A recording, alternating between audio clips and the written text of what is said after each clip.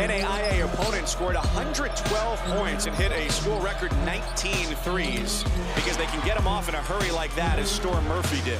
He starts that year before transferring to North Carolina. This pass intercepted by Messiah Jones. The feed ahead for Bigelow. Off glass for two, coming off a 28-point performance on Friday. Zion Richardson gets stuck. Shot clock at 10 for Wofford. Quick trigger Hollowell. And the three-pointer goes. If you joined us late, some big news for North Carolina. Cole Anthony, Leaky Black are out today. There's three from deep to make it a one-point game for Wofford in the second half. Step back for Murphy. Long offensive board. Keeling does a great job to keep it alive. Steps through and delivers in the lane. Creates some opportunities. Wofford not able to claim it. Keeling just tips the ball to himself and then is able to beat everybody in transition. That is an outstanding play.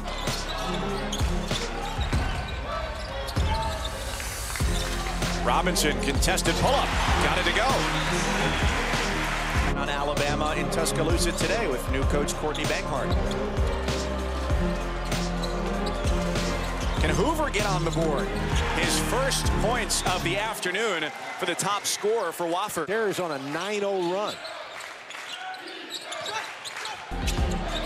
Hoover gives it up, and it's a dozen unanswered points after the stump three-pointer.